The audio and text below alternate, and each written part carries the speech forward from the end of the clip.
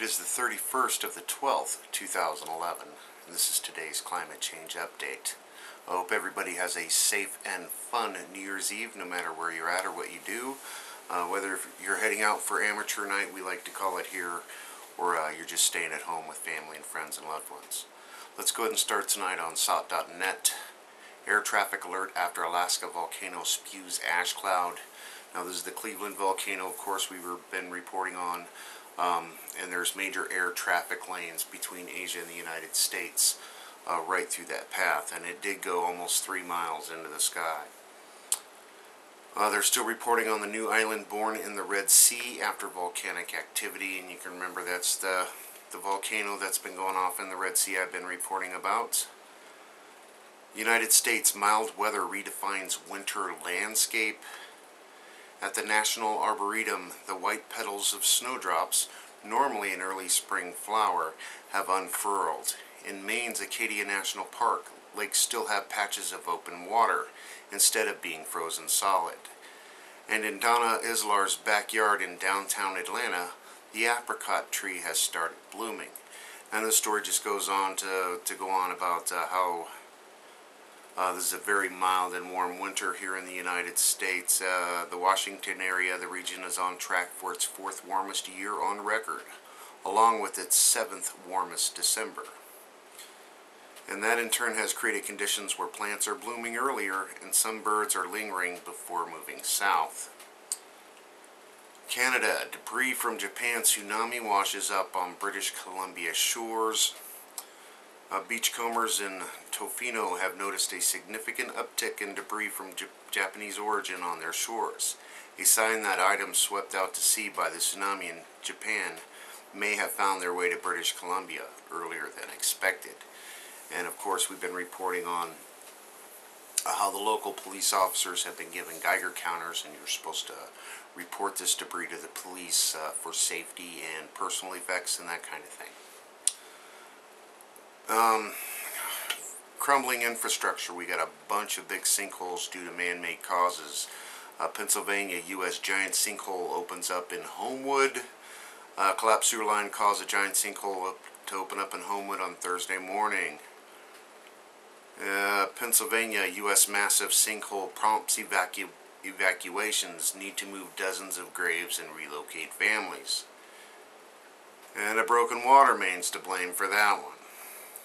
Sinkholes swallow more cars. This time 2 cars are swallowed at an intersection in Polk City, Florida.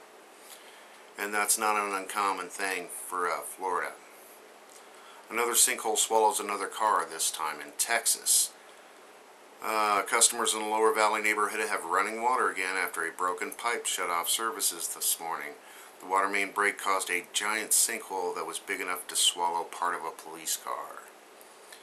And deadly cyclone Thane hits southern India. 11 people killed as storm reaches wind speeds as high as 125 kilometers per hour, bringing with it tidal surges of up to 1.5 meters.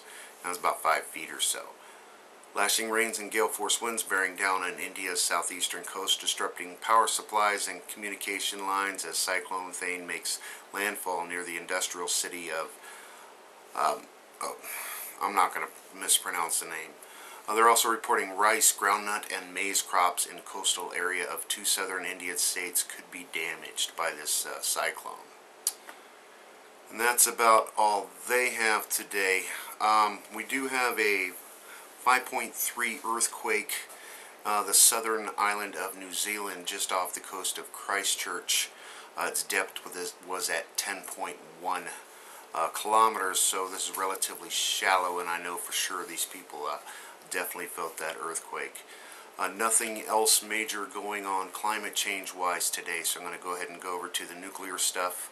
UN's agency reported of second explosion at reactor number 3 must have been made after consulting with RSMC Tokyo, says the SKF is a website I go to a lot too as well. AP, massive fire engulfs nuclear submarine. They have videos out on that now. The Atlantic Mafia ties. Some lawmakers push to nationalize Tepco. 3 of Fukushima's 50 were local bosses or soldiers, say journalists.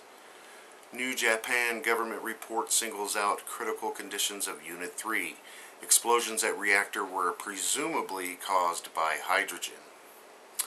Fukushima mother weeps to reporter, I wish my daughters were never born. I apologize to them for giving birth. And that's for what all these people are going through right now in Japan. Arnie Gunderson speaks up. Trucks dumping nuclear waste into Tokyo Bay for many years to come. Please look ahead at 2012, and he has a video out. I believe I attached my climate change to last night. I've been talking to you about how Tepco has been dumping this into Tokyo Bay for quite a while. Japan has become a radioactive teabag in the Pacific Ocean. And that's about all they have new tonight. Of course, if I missed anything, please leave your comments or attach your videos below. Try to have some fun today. Enjoy while you can, everybody. Be safe if you're going out tonight. And I'll see you in 2012 for sure.